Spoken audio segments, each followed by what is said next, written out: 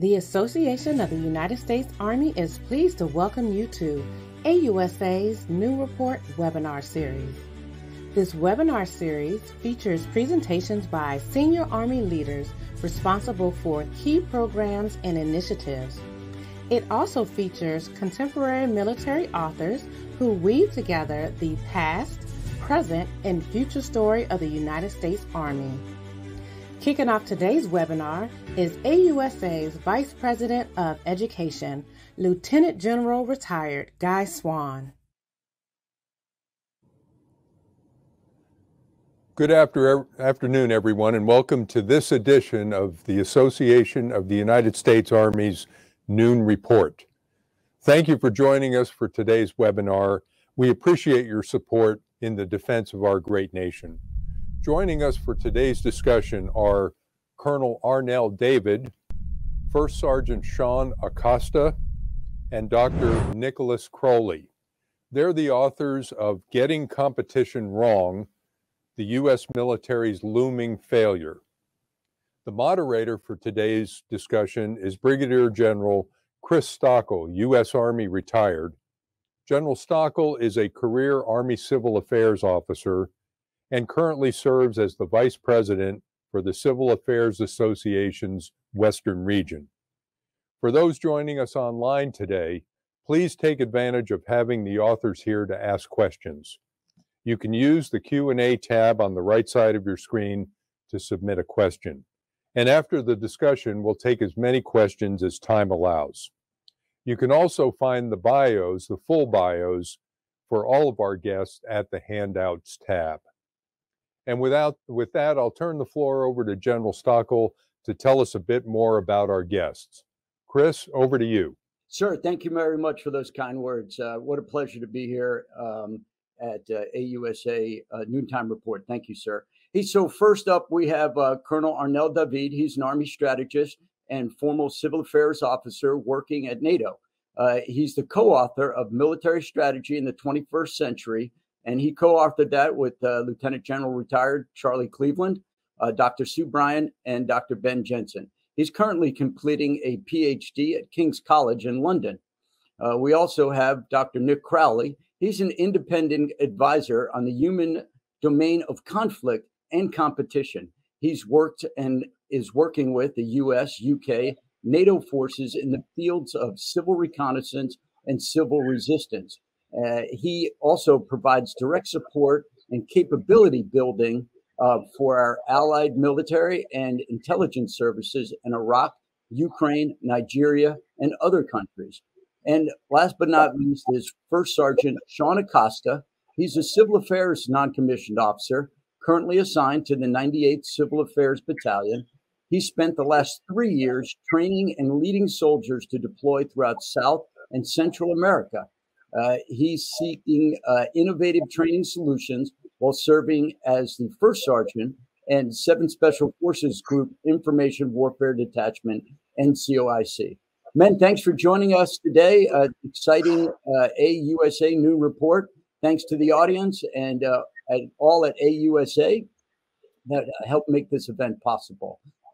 Please take a few minutes, starting with Colonel David, to explain your expanded comments on the article you recently co-authored, Getting Competition Wrong, the U.S. Military's Looming Failure. Over to you, Arnel.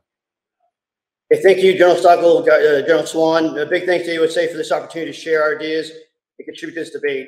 AUSA continues to help us improve by being an intellectual hub for the U.S. Army, so we really appreciate this opportunity. So today we're discussing competition and this new, or maybe not so new, great game.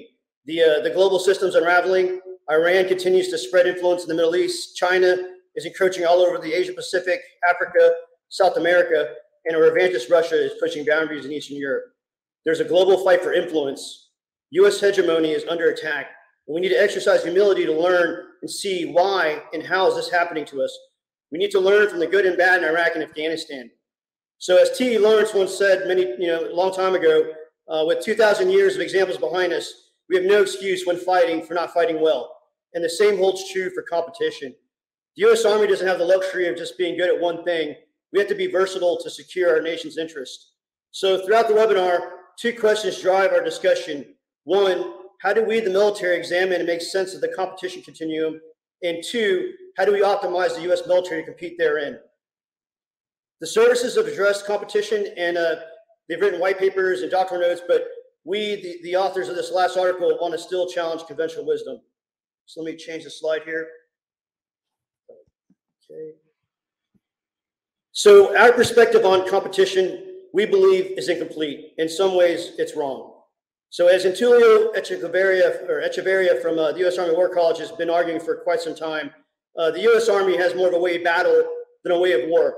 We prepare to fight the wars we wish to fight, those that are fast, decisive, and lethal. And all of our concepts and doctrine reflect this. And of course, the U.S. Army must be always ready to fight and win our nation's wars.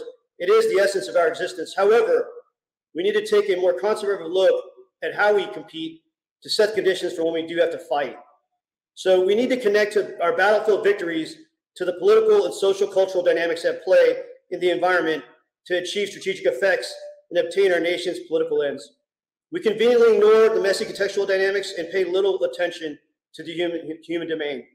Our recent failures in Afghanistan and Iraq, illuminate this shortfall, and we must learn. Vietnam veterans, they once lamented that they wouldn't have to fight this kind of fight. They don't want to fight these messy, uncomfortable, irregular conflicts amongst the people. But as we know, we will find ourselves in these types of wars, and we, in the Army, on land, will inevitably be fighting amongst the people. So we got to get better at it. The way we compete is key to success in the long game, and we must think long term to be strategic as an Army and as a nation. There are questions on this slide I'm not going to read to you, but what we ask is that you look at them and internalize them. And we can see right now what's happening in Ukraine. We can learn a lot from the Russians and the Ukrainians, and we'll cover some of this off in the discussion.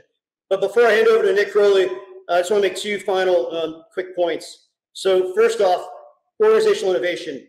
We're not arguing for a massive change to the Army and military. We know there's no room for growth and a big change, but the change required is not expensive. And what we need is, again, organizational innovation. A sliver of the Army needs to get better at human domain engagement. And it might be helpful if I, maybe show you what you might imagine this might look like by just giving examples. So for present and future commanders at all ranks, who are you going to turn to when you need an assessment of the populace, of the people, to understand the tribal, societal dynamics, the rituals, fear, honor, interests, politics, corruption practices, criminal activity networks? We need people that can, interpret the human domain, interpret the societal factors in the environment.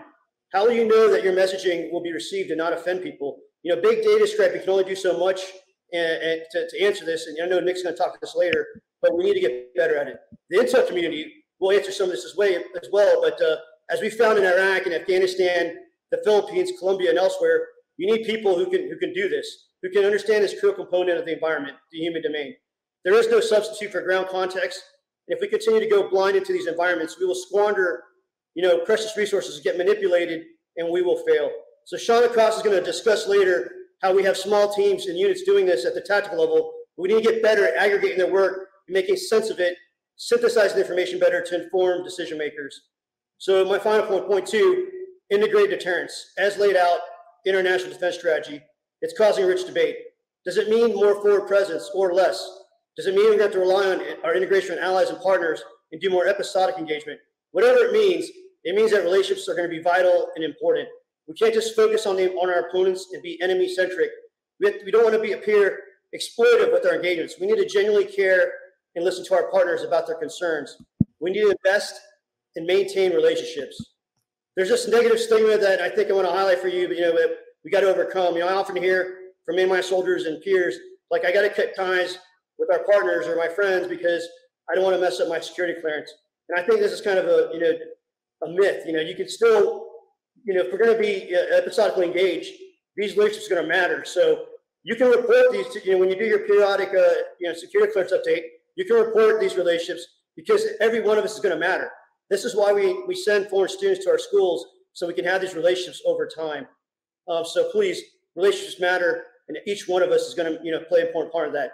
The U.S. Army is the premier fighting force on this planet, and many of our partners look up to us, so we can't appear to be transactional. We have to be genuine, we have to be friends, and our network of partners and allies is the center of gravity our enemies do not have, and they wish to attack. Currently out in Eastern Europe, SFAB, the 4th SFAB, 5th Corps Forward, NATO shape, Generals Chris Cavoli, Matthew Van Wagenen, they're out there doing this in spades in Eastern Europe, but we need to maintain the momentum and sustain it. So in sum, to compete more effectively, let's look beyond just the enemy. Let's think more holistically about the environment to account for the human moral component, and let's keep relationships strong.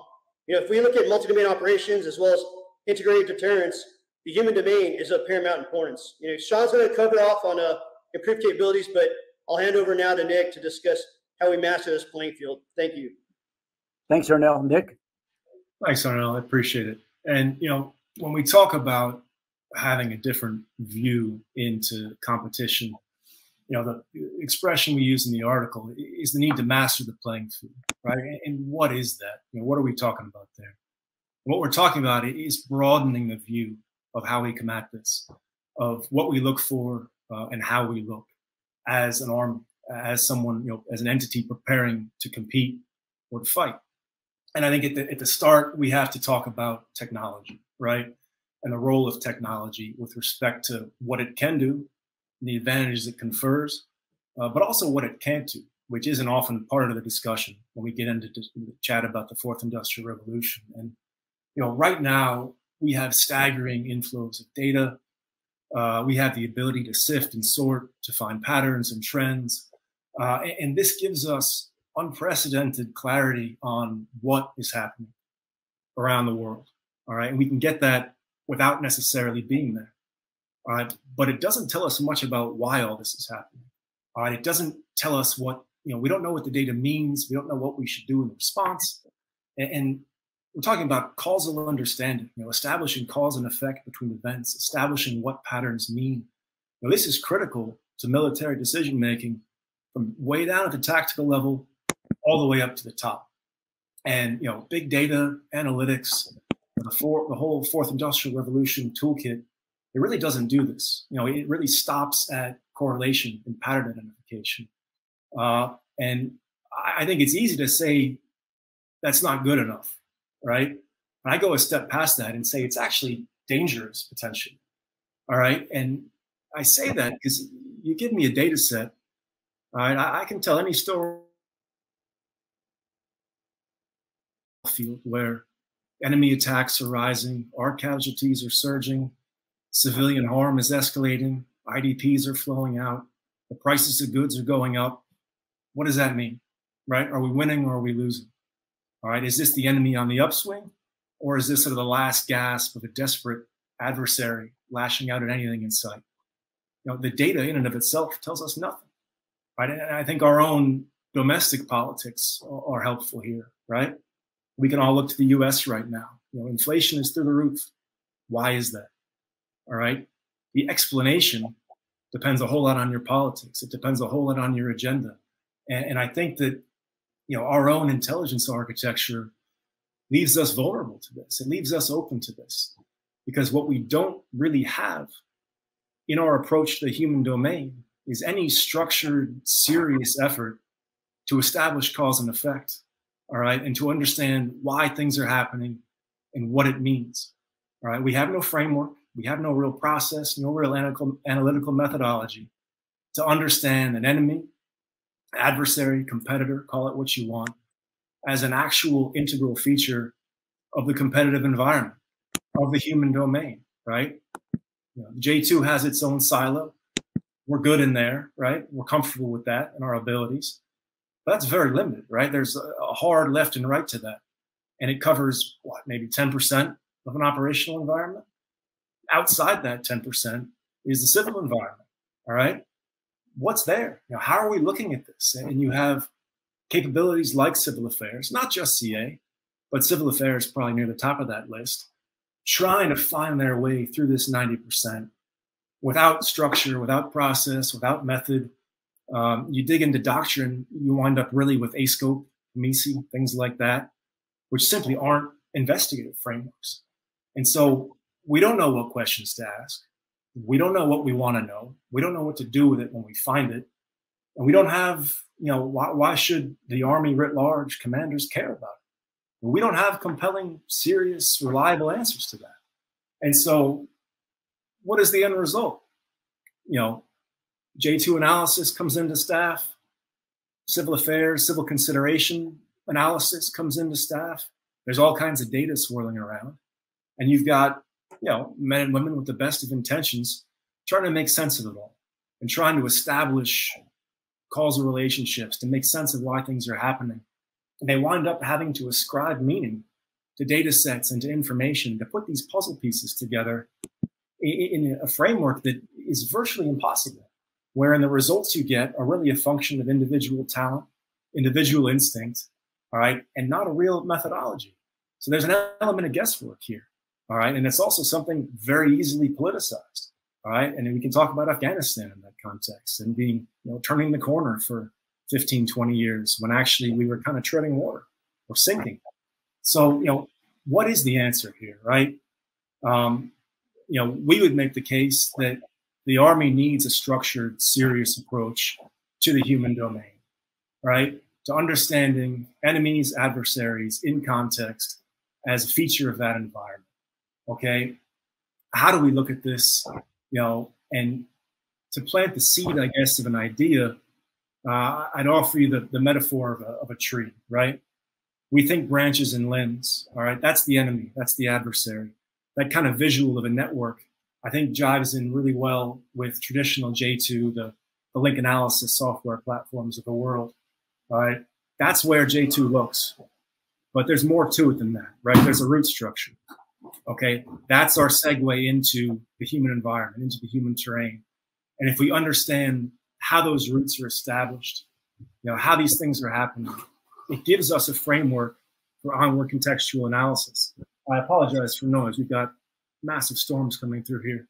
But this is the kind of approach where, you know, if we can broaden our view from that enemy-centric J2 lens, capture the roots of an adversary, of an enemy in the wider human domain, and then follow that root structure within a single coherent investigative process, you know, we start to get a much more structured view, and we start to go after cause and effect, because that's not easy to find, right?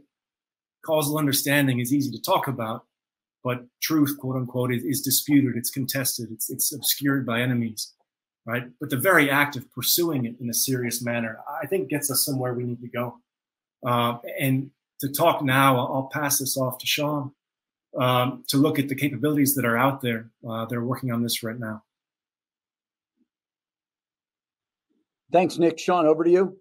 Yes, sir. Hey, thanks, Nick. Yeah, so as Dr. Krohley was stating, I'm going to talk a little bit about the capabilities, and he alluded to a lot of the things that I'm going to discuss. I just want to preface all of this. If I mention a particular branch within the Army or something that isn't properly happening, it's not a knock on them. This is just something that we see, issues we see, and to go forward. So I'll kind of jump in at the point where we left off about understanding this environment. We are not saying that technology is not important. We need technology, right? We have to be innovative in the technological realm. However, we feel that sometimes we're over-reliant on that technology to provide answers that it simply can't. As Dr. Krohley said, you know, there's questions that we have to ask this investigative process. We don't have a framework for it to do these things, but we will put ISR platforms into the air and expect these to come back and provide all the answers for an operational environment. But it's simply, it can't work. And furthermore, you know, we have the J2, as Dr. Krohley said, but the intel community within the Army, you know, we have scouts that will go out and recon these areas and observe and report back this data to them. But that data is all threat centric, right? It is not focused on the 90% of the operational environment. It's not, you know, 90% of that environment is not enemy. Is the enemy there? Yes, of course. But they're using those networks and these different root systems, if you will, that Nick alluded to enable them. You know, if we don't take the time to understand that or invest in capabilities that allow us to understand that, then we're going to continue to spin our wheels. And some of those capabilities that we have, you know, the civil affairs, and as a civil affairs non-commissioned officer, you know, that's one of the things I'm going to allude to it. And it's not the only capability. There's many capabilities within the Army, lots of information related capabilities that can provide a lot of the answers that we need. However, oftentimes they're marginalized. on staffs and elsewhere, and they're not really included in the planning process. And there's massive amounts of data that they have that can be sifted to, and if integrated properly within the intel community, it's going to provide a lot of the answers that maneuver commanders need up front before they even get onto the battlefield. And this will prepare them. It'll help them identify specific capabilities within their own arsenal that they need to employ to compete with these our adversaries throughout the world. So one of the things that I'm specifically going to hit on a capability, we talk about these global engagements. Civil affairs teams are all over the world, interacting daily with these partners that we have. And just to bring it kind of back a little bit, those teams are not threat focused per se, right? Obviously, we work for geographic combat commanders and for special operations commanders, the theater special operations commanders. So yes, we are involved in the threat and we're looking at that, but we are looking more at the partners that are in those areas that we can work alongside of, that understand those nuances of what is actually happening on the ground at the tactical level. One of the things that we alluded to in the article is that most politics are local.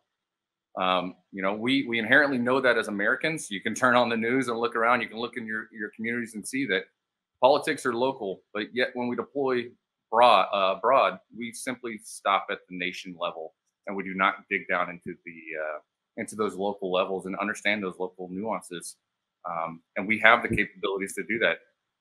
We need to invest more in them. Civil affairs, one of our tactical mission tasks is civil reconnaissance.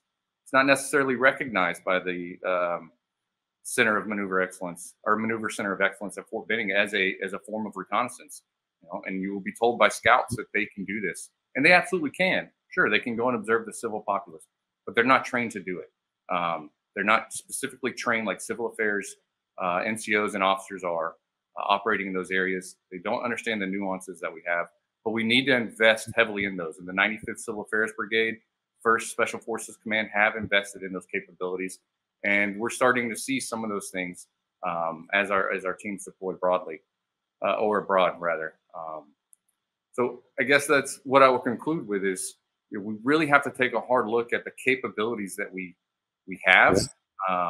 We need to invest in appropriate capabilities, and maybe that's at the expense of some of these technological advances that we have. But I would argue that it probably won't eat into that budget much, right? We're not talking about purchasing large, aircraft carriers or anything for civil affairs teams. We're talking about enabling a branch in order to do these things, or other branches within the Army that can also do these things. So with that, I'll turn it back over to you, General Stockel.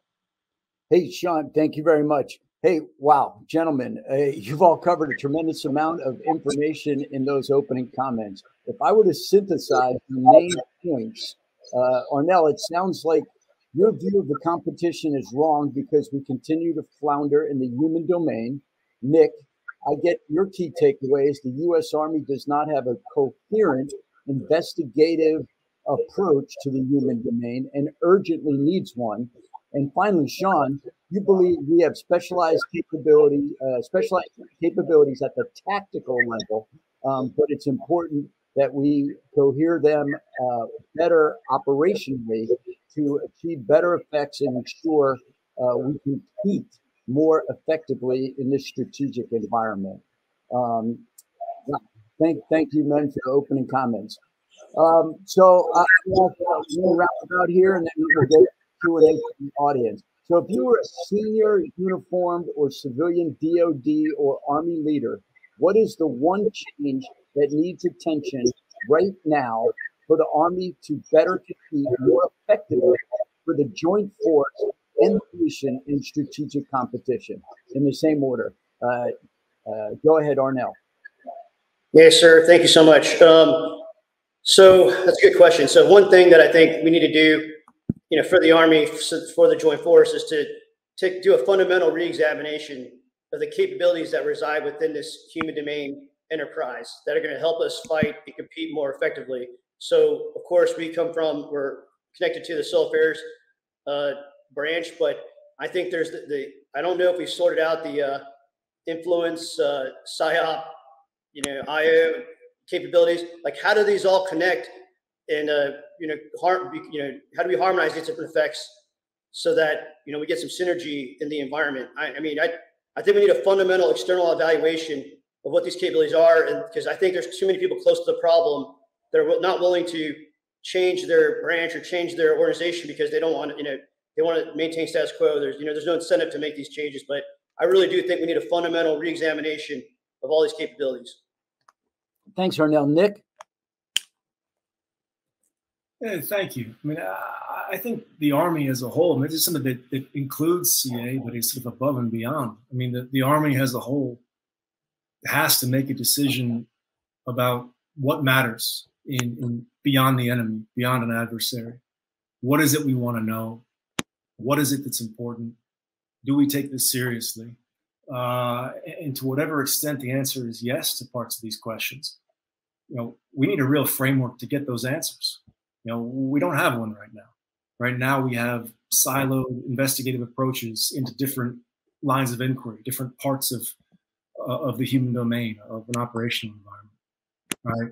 We need to figure out serious investigative process and method to get to this. And there's a question that came in about ASCO PMISI as a framework to identify things. And I'd say it absolutely isn't that. It's not an investigative tool at all. It's a taxonomy, right? It gives us boxes in which we can categorize information. The metaphor I use, it's for librarians, right? You know where to put something, based on it's where it fits in the box. That is not an investigative approach. We need lines of how these things interconnect in a complex, dynamic environment. And just having that grid, is, you could validate it as a presentation tool at a very high level. But if we want to really dig in and understand things, I don't think it's fit for purpose at all. And yet it's everywhere, right? Across U.S. Army doctrine, across the U.S. government, to NATO, to our allies, etc. And the fact that we don't appreciate its inadequacy is a pretty tough endorsement of the fact that the Army overall hasn't taken this nearly seriously enough. But we don't realize we're not getting it done to the extent that we're not. Thank you, Sean. Yes, sir. So again, I'm just going to go back to invest in relevant capabilities. That's the one thing I would ask. And there's a couple questions I see coming up in the Q&A. Some folks discussing Department of State's role in this historically, which I agree. I think all of us we've had this discussion several times. Like this is Department of State should be those expertise that we go to in those areas. However, there's been budget cuts. They're simply not there, and they're doing what they can with what they have. And our foreign policy has been, the military has been at the forefront of that for a while. And there's expectations now from the military to do this. I also saw something in there about how do we expect the civil affairs team to understand foreign environments if we can't understand our own, environment here in the U.S. One, I would say the U.S. is a very complicated country. Is much larger than most of the rest of the world. And two, we're not asking civil affairs to understand an entire country. We're asking civil affairs to understand specific areas within countries and these specific populations that are there. And sometimes, I just offer that, we can't just say, how do we expect this to happen and then just pass by that, that I don't think that's a fair answer to say, how do we expect these guys to do this? Because they are doing it. I see it from reporting as a first sergeant. I've seen it, as a team sergeant when I was there. I've seen it on staffs recently, a 7 Special Forces group. These are all the things that civil affairs teams can provide. We just need to actually look at them. We need to just engage with this and understand that this is important. It's messy. We're not always going to get it right. But I'd argue that we haven't gotten it right thus far, so we need to try and invest in relevant capabilities that can provide those answers, because we're over-reliant on some capabilities that simply weren't designed to do that, within the scouts and the intel community. No, thanks, Sean. Hey, so we got some great questions rolling in. Keep them coming, and we'll get to them after one more comment. So, Nick, you were just recently out of Ukraine, I think just a week or two before the war started. That's clearly the big elephant in the room. And you did some studies there for some various folks. Tell us, what do you think we could have done better to be better prepared? I'd say that, you know, the conflict, what we've seen in Ukraine in all directions, is evidence of what happens when we don't take this kind of stuff seriously. You know, if you look at the Russian campaign plan, you know, I'd argue they made a series of assumptions about the human domain, right? About what it means to be a Russian speaker in Ukraine, about what it means to be ethnically Russian in Ukraine, about the legacy of the Soviet Union in Ukraine. And these were assumptions, right? They have to have been assumptions, because any kind of investigative effort to figure this out would have shown very clearly how wrong it is and how much wronger it's gotten almost at an exponential pace since 2014. You know, people could be all these things: Russian speaking, ethnically Russian, you know, somewhat nostalgic for the old days, and also a patriotic Ukrainian. And the Russians missed this completely. And it wound up being a massive hole in their entire campaign plan. And you see the status quo as a result. But at the same time, you know, I don't know that our response is taking this seriously either. When you have, you know, civil affairs and civic forces within the armed forces of Ukraine actively calling out for support, for training, for help, and we're being effectively denied the opportunity to deliver it. It's not happening. Why are we taking civil resistance seriously in Ukraine? Where is that line of effort? If there were ever a campaign to do that, surely it's this one. And yet, despite a demand signal from inside of Ukraine, we're not doing it. So I think if you look at the conflict there, you know, the one actor, the one stakeholder who's gotten this right or closest to right are the Ukrainians themselves, who've been quite clever around the use of information about the mobilization of different elements of society. And I think there's something we can learn there. Wow, Nick, no, thanks. All right, so we got about 10, 12 minutes here. Arnel, did you want to jump in or no? No, sir. You got lots of good questions here. Trying to start tracking. Yeah, so the first one from Steve F. How does the human domain, specifically irregular warfare, contribute to integrated deterrence? I'll start with you, Arnel, since you hit on integrated deterrence. Yeah, it's a great question. I think that's from my man, Steve Ferenzi, another 59 strategist. It's a good question, Steve. So I did highlight integrated deterrence, and I thought, you know, in my opening comments, I went pretty quickly to get a lot of stuff on my chest here, but to emphasize it further, I mean, our network of relationships really matter. I mean, I'm not just talking about between states and allies. I'm talking about on the ground, local. I mean, one thing we've emphasized in that article is the need to go local. You know, go small and impact big. Be hyper local, because that's where problems emanate and stem from, and spread out. And I think that's what we got wrong over the years, is that we were trying to address a lot of our challenges regionally or nationally, when these places that we're operating within, in the jungles of the Philippines or the hinterlands of Afghanistan, like, the problems were local. And so we need to have an understanding of locally what's going on. So for the human domain, you know, one thing I want to say, sir, and I'll make a plug here for the debate that happened before the webinar. You know, people like General Cleveland are reaching out, and other leaders that are still, you know, helping mentor a lot of us. And, you know, one of the arguments that we've, you know, and I think this will address some other questions that are in the chat, but what is it we're arguing for? What do we need to change? I mean, who owns this? So, like, what organization within the government is, and within the U.S. military, within the Army, is owning irregular warfare? Who's owning it? Is it USASOC? Is it SOCOM? I mean, I do think you need to have ownership, and I do think we need to have people specializing in the region, studying these problems, building these human networks, and having databases and information, you know, to do the stuff that Sean and Nick are talking about, to get the information on the ground, synthesize it, operationalize it in a way that we can start to make an impact and inform decision makers, to make sure that they know what's going on. They're not going into an environment or making decisions, you know, without the right amount of information. So I hope that kind of addresses a couple of those questions. Over. No, thanks, Arnel. Hey, so Ed B just sent in a question here. Thanked us for our thought-provoking comments, but he'd like to hear our thoughts on the SVABs and a better way that these activities could link to civil affairs activities in a more holistic way.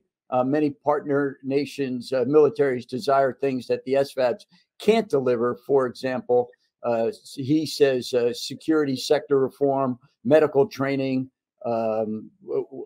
helping the population. So not necessarily the SVAB mission. So how can we better integrate that? Because Arnel, you just talked about some headquarters to kind of manage all the different tools in the U.S. government's kit bag, but it seems we're coming up a little short there. I don't know who wanted to take a crack at that one. I'll take a quick stab at it real quick. Right now I mentioned 4th SVAB is out there, out east, and they're doing this with civil affairs teams. Civil affairs teams are helping work with interagency partners, humanitarian organizations to help manage the refugee influx into Romania and Poland, and they're working with the SVABs. And so I think they're stitching up together their efforts well. So they may be someone to take a look at and learn how they're doing it and what they're learning from their current experience.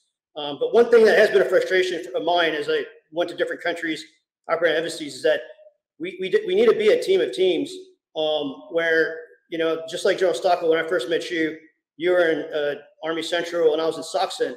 Nothing other than us wanting to talk to, connecting to each other, nothing forced that integration. And I think we need more integration in these countries to synthesize our effects while we're talking to each other, because there's a lot of activities in different countries and they're not stitched up. And so I should have an idea if I'm going into country X, what the foreign military sales programs are. I should know, what are we pushing for?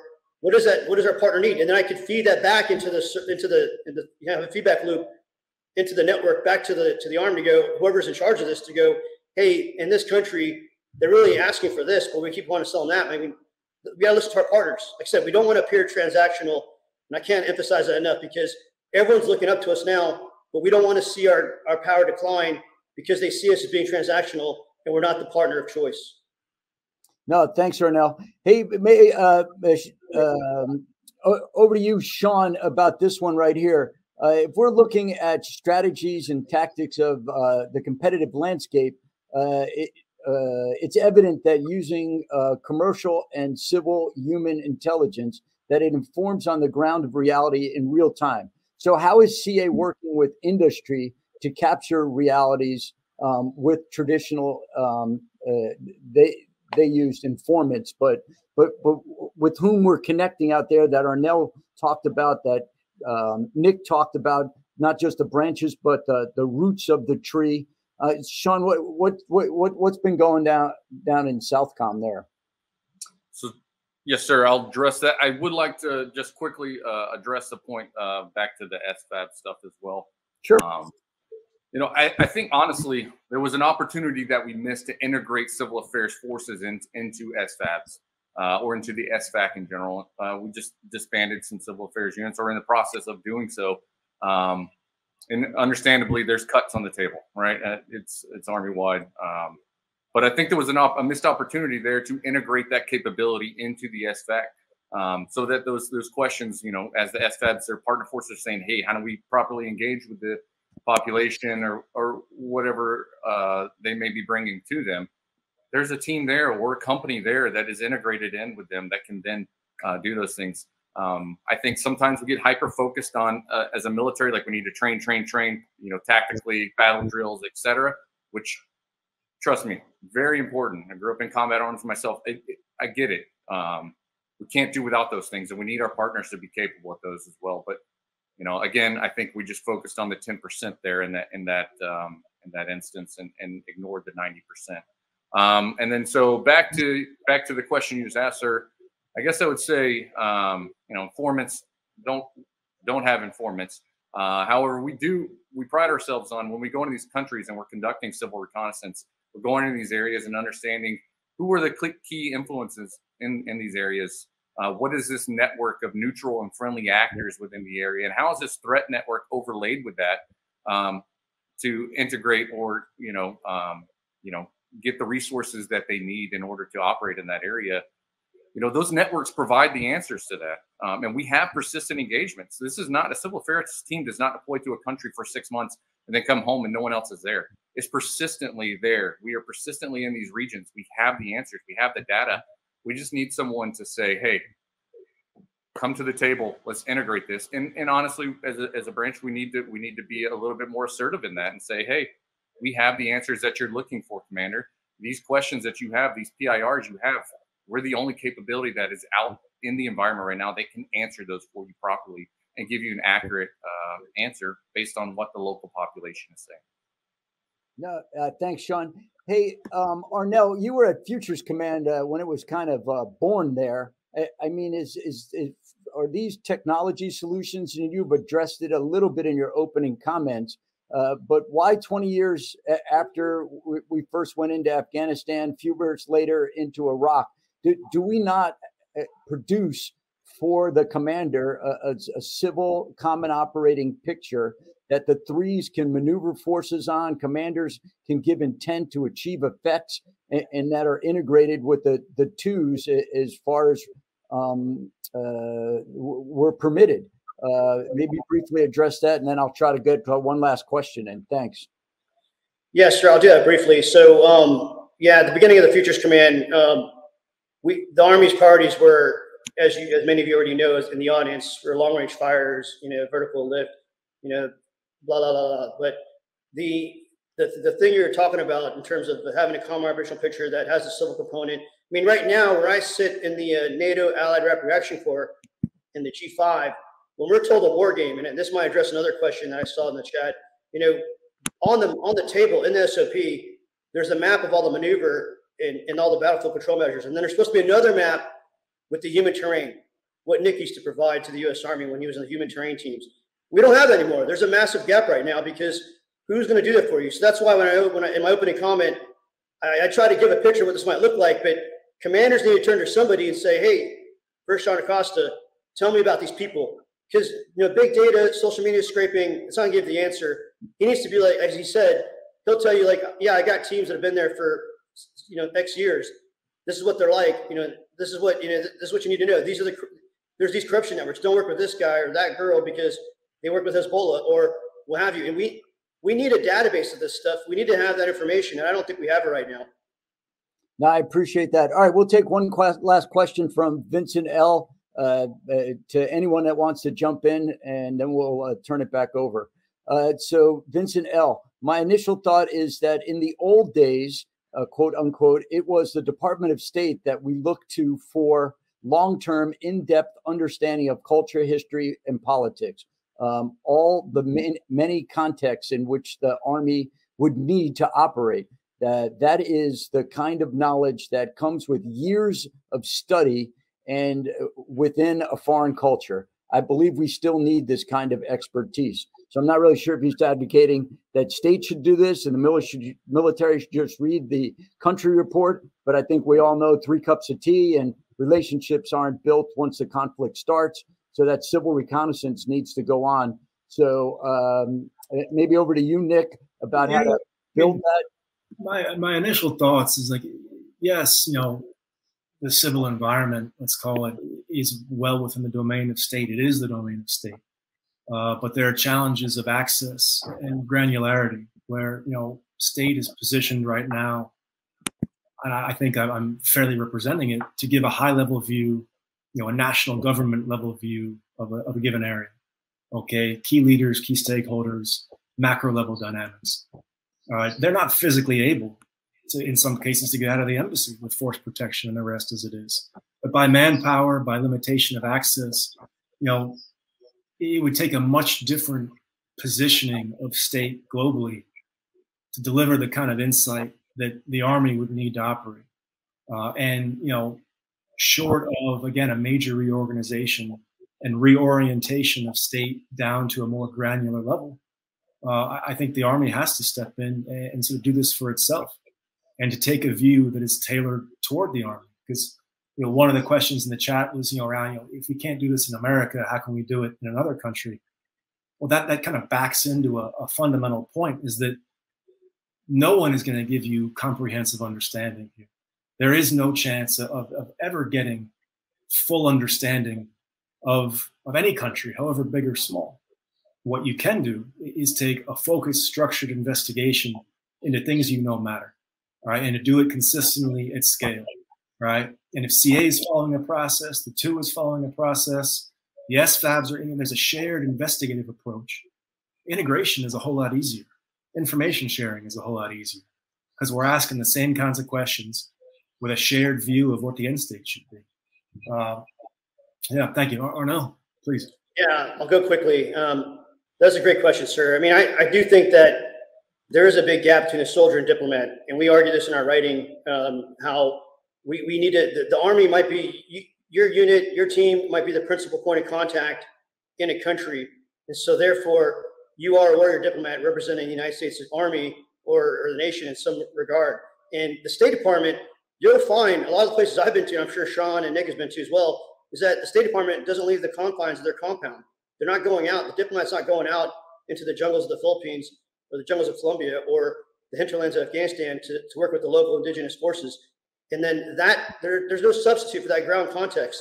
So yes, we're not going to know the local people like we're not going to be like natives, but we got to do something, right? So we got to do our best to go in there and exercise some humility, listen to our partners and allies on the ground, and then make sense of it to translate that to our commanders so that we don't make, maybe we need to abstain, maybe we need to take action, but we need to make better informed decisions. And we need people that can do this. So what we're asking for is an investment in these types of capabilities. And it might not be something, it's not high-end technology, but we're not saying it's going to be very expensive. It's going to be a reorganization of these capabilities so that we can, get better yield and effect out of these organizations. I mean, why is it that the most senior people, just for my example, in the, my personal example in the Civil Affairs Regiment, First Sergeant Sean Acosta has plenty of experience, but he stops being operational when he becomes a first sergeant because he's handling a lot of admin stuff and doing DTS and all the other admin stuff of the day. But why isn't he employed? Why isn't that company and the battalion and the brigade and higher, why are we not echelon and ready to deploy and operationalize these headquarters to make an impact on the environment? I think we need to take that kind of footing right now and compete more effectively to make sure that we don't lose anymore. Yeah, I appreciate that. Sean, did you want to jump in for a few seconds there? I did, sir. Just very briefly. I just wanted to clarify some things, right? I feel like there's a fundamental misunderstanding of the capabilities that the Civil Affairs Regiment brings. One of my largest issues with our former doctrine, FM 3-57, was that it said we were cultural experts. I'm going to tell you up front, I'm not a cultural expert, right? What I can do is I'm culturally aware of what is going on. I know how to operate within these areas because many of the guys in my teams are from these areas. Many of us have been there multiple times. We understand those things, right? We're not saying, as Nick said, you're not going to get a comprehensive understanding, but there's fundamental questions that the commander needs answered that are either one, not being answered, or two, we're not giving accurate answers. And then he or she is planning off of that. And then we're maneuvering elements because of that. And again, it just kind of goes back to all of that we discussed earlier. And then the last point I kind of want to make is I just say to anyone listening in the audience right now, to really take a look at what innovation means. Is innovation simply technology, or can it be simply a redesign of the current structures that we have, organizations and units? And I would argue that we're going to get more bang for a buck, reorganizing, restructuring, looking at things, integrating across different branches versus spending large amounts of money on technology platforms. No, Sean, thanks. Hey, gentlemen, thank you very much today. I would just add from personal experience, we have to figure out the different services. It's a joint fight out there. It's multi-compo. Arnel, you and I were able to breach the Compo 1, Compo 3, sometimes speed bump, sometimes cement wall. And folks are just going to have to go after it. And Shauna talked about, the restructuring. And it wasn't helpful that several years ago, the Navy got rid of their civil affairs capability. The Marine Corps got rid of their active duty.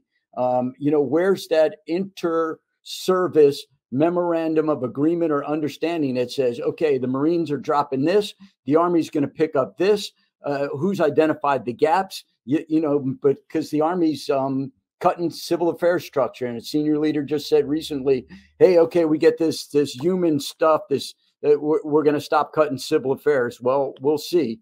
So, what an exciting noontime chat. Really appreciate it. General Swan, sir, thanks for your time today and the AUSA Noon Report platform today. Sir, over to you. Well, gentlemen, thank you for a very, very thought-provoking conversation, and a very timely one given some of the world events that are underway in our current lifetimes. I want to bring some future events to your attention before we depart today. On the 20th of July, AUSA will hold its next coffee series event with the Honorable Gabe Camarillo, who is the current Undersecretary of the Army. The inaugural AUSA Warfighter Summit and Exposition will be held 27 and 28 July in Fayetteville, North Carolina, and this will focus on soldier equipping and soldier issues, our first opportunity to do that here at AUSA. And then on the 3rd of August, our next coffee series event will host Lieutenant General Jody Daniels, the Chief of the Army Reserve. These are just some of the great speakers and events that we have coming up here at AUSA, and we hope that you'll be able to join us for one or more of these events. For more information about any of these activities, please visit the AUSA website at ausa.org for more information and to register for free. Finally, we want to thank all of you for your membership in AUSA. Your membership matters. Frankly, we can't do what we do at AUSA to support America's Army without your membership. To join or to check on your membership status, again, go to the AUSA website at ausa.org. Gentlemen, once again, what a great discussion, very timely. We appreciate your insights. And for everyone else out there, have a great Army Day.